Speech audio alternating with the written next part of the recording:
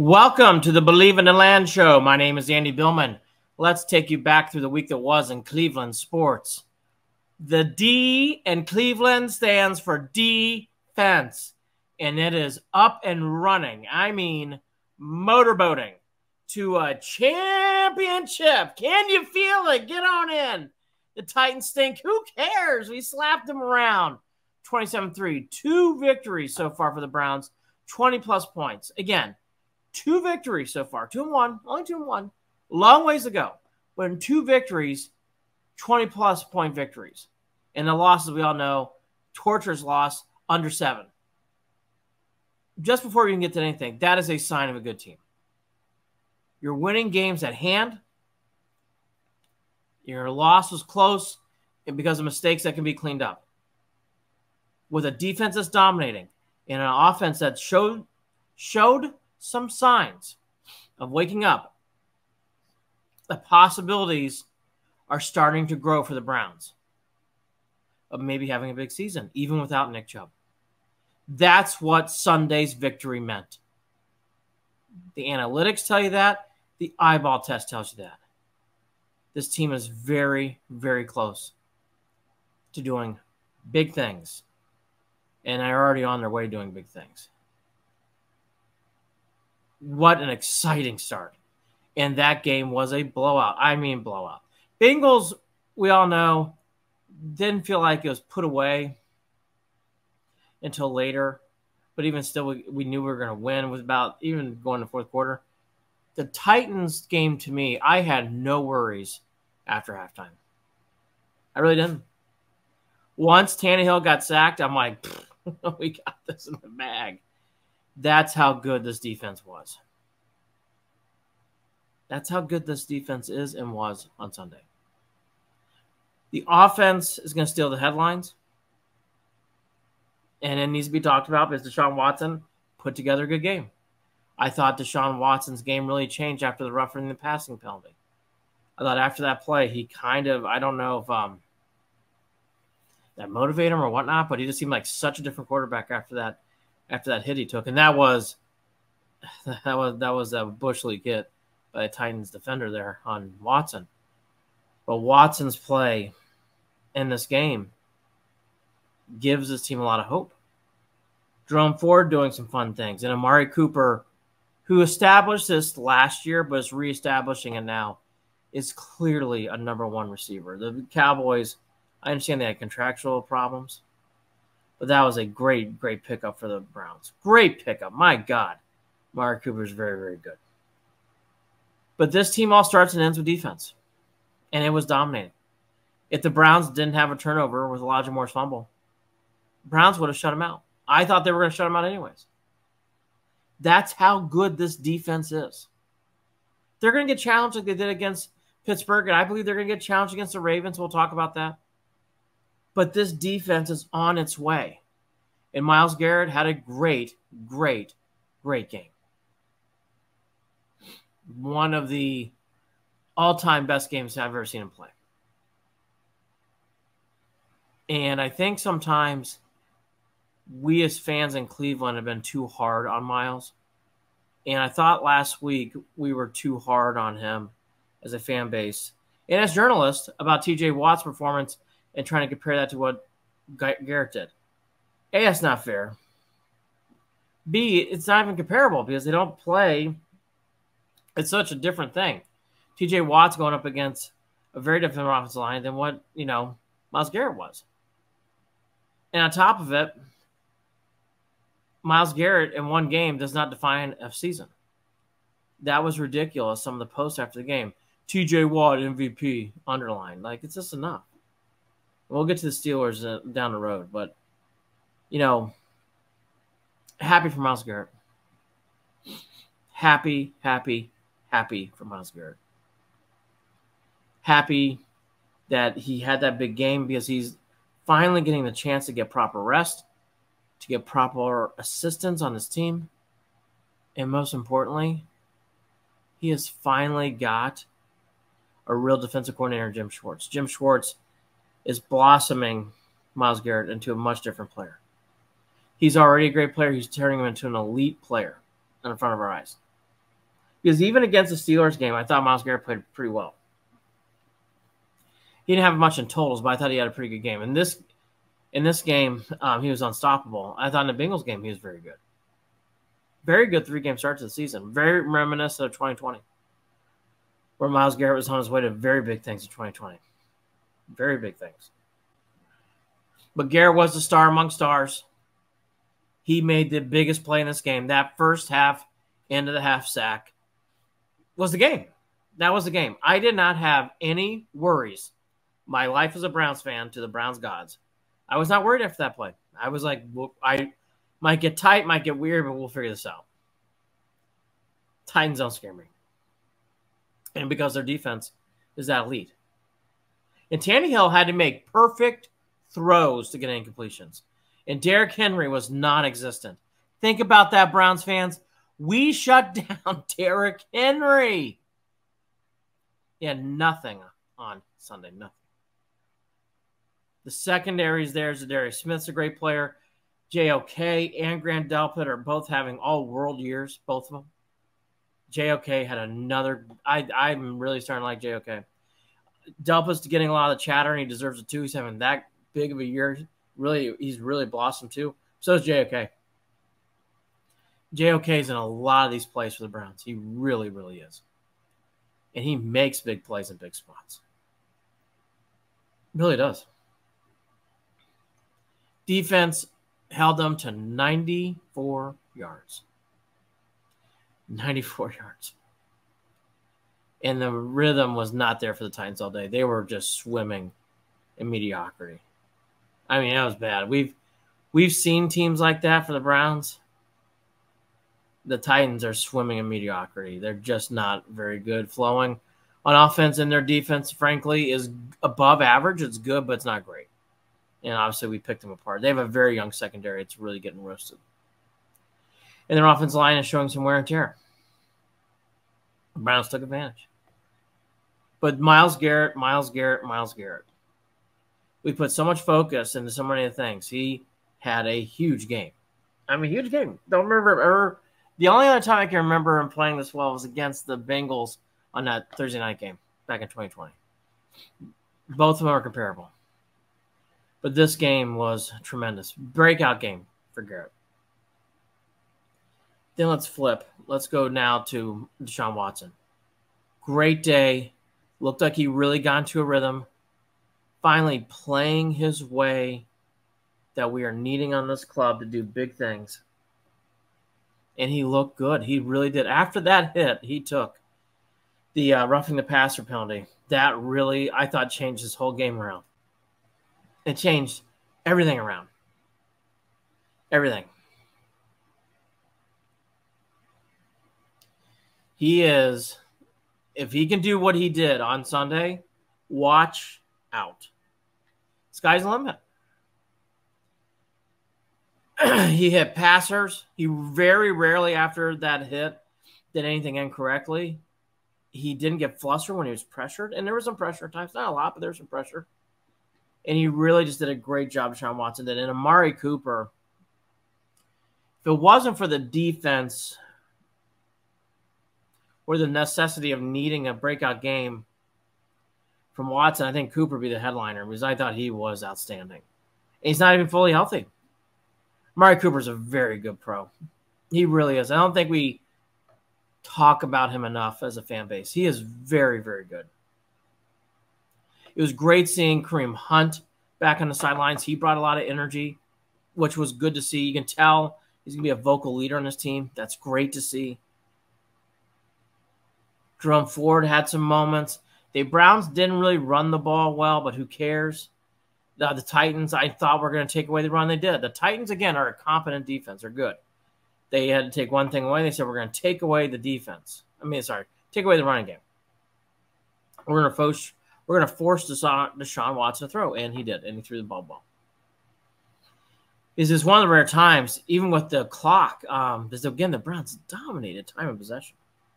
Almost 2-1, which in football that's a big margin. Huge. And that's what makes this defense so great. It's doing two things. One, it's keeping a scoreboard in single digits. But 2, it's forcing the opponent's defense to go back on the field. Because, again, the Titans do have a good defense. But their offense is so incompetent that it just wears down. I mean, it just simply wears down. I mean, that Amari Cooper touchdown, you could just tell. Like, that was a mental error of a team being very tired, being on the field way too long.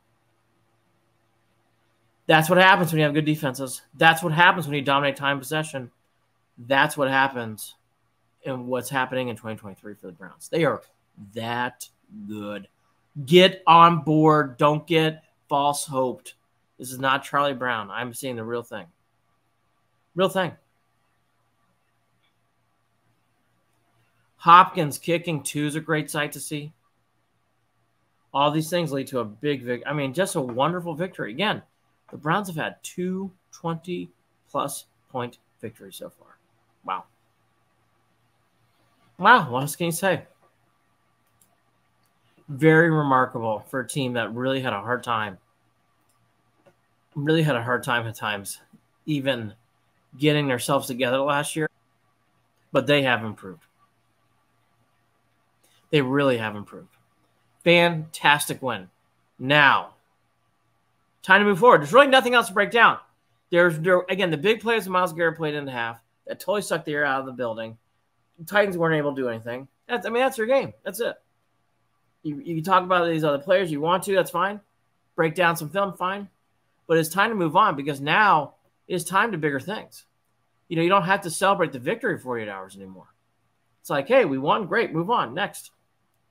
And the Ravens are next. The Ravens gave a big opportunity for the Browns to really grab a hold of this division. The Steelers keep winning, too, as they played the Raiders and won in Las Vegas. Big game for the Browns. Always a big game for the Browns, a division game, but big game. This will be their 3rd divisional opponent within 4 weeks. If they can somehow get 2-3-1, take that to the next game against the Niners after a bye week, it sets up the season wonderfully for this team. To have 2 wins against 2 opponents, knowing in the back of your head the Steelers will fall apart at some point. I really do think they will. They will. The Steelers at some point will fall apart. It allows for a dreamy scenario for our Browns. It's all going to be about stopping Lamar Jackson. I think it's a very tough matchup for Jackson. I really do. Because I don't know if they're going to be able to run the ball like they typically do. And that means they have to throw, and the Browns have very competent cornerbacks.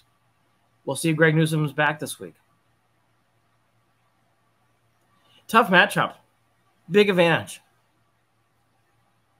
And as for Watson, this is another test. He's playing a very physical team. This is a second out of 3 physical teams. Or 4, I should say. The Steelers are obviously physical too.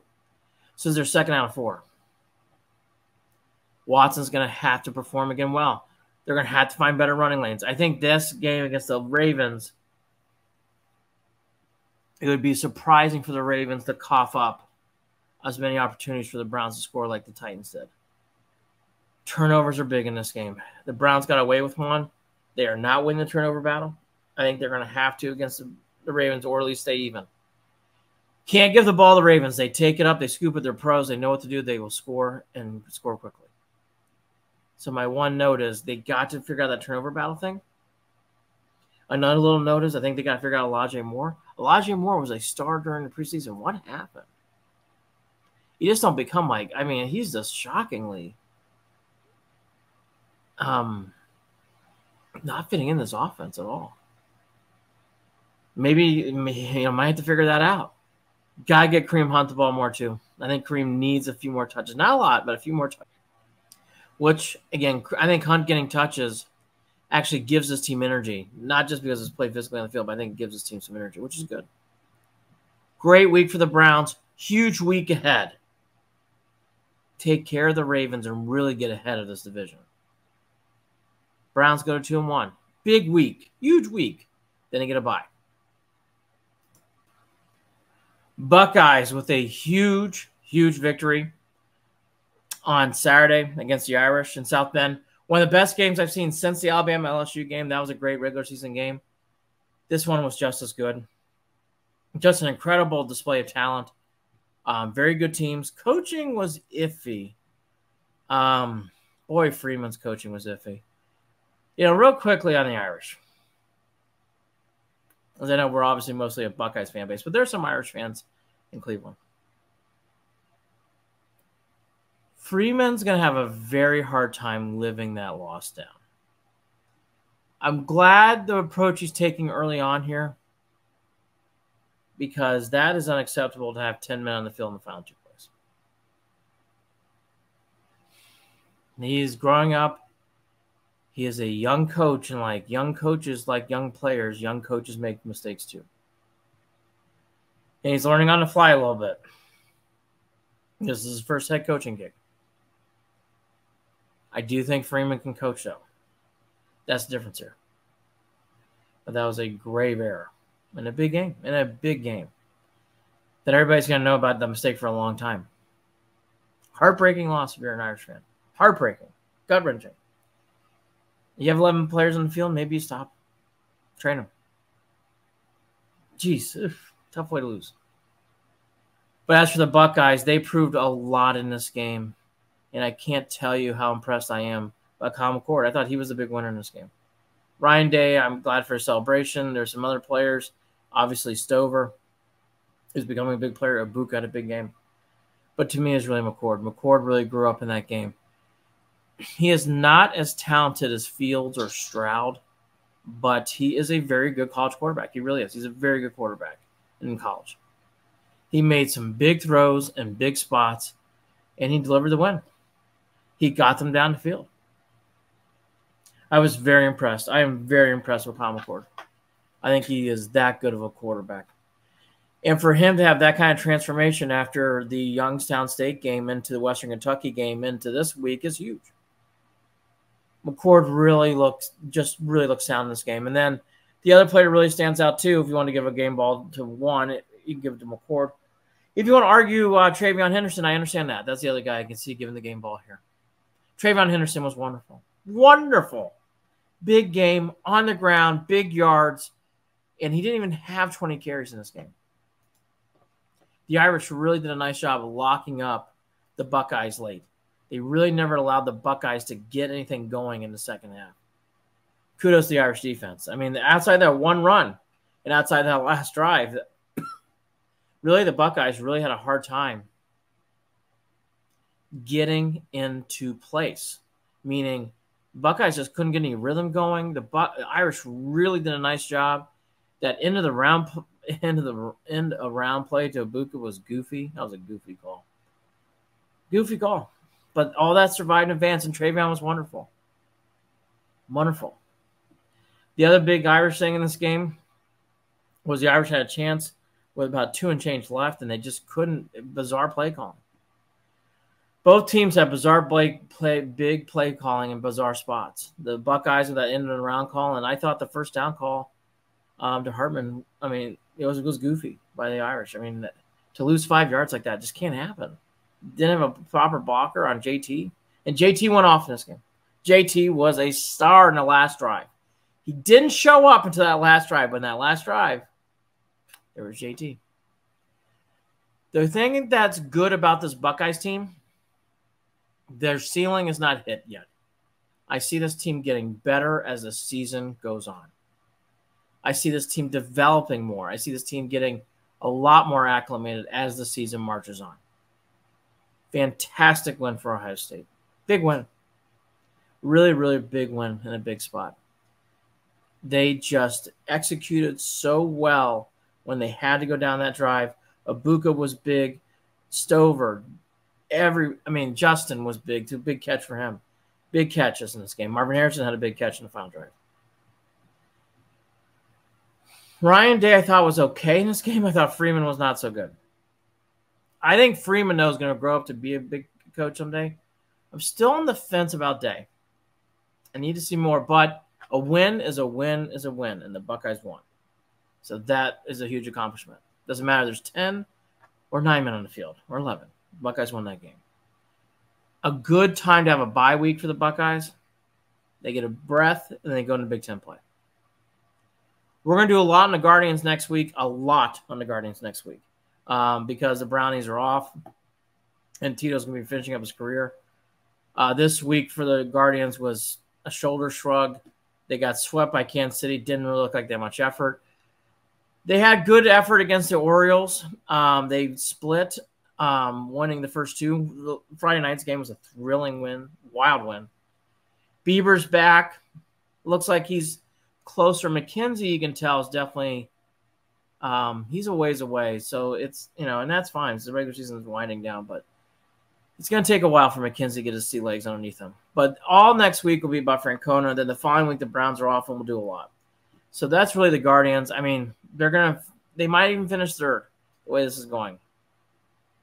They come into the week tied in a loss column with the Kitty Cats. Play the Kitty Cats in person in Detroit. And then finally, Cavs basketball. Players start showing up on Tuesday, the 26th. Camp doors open on 2nd. So a lot of basketball here to come. And that's the week that was in Cleveland sports.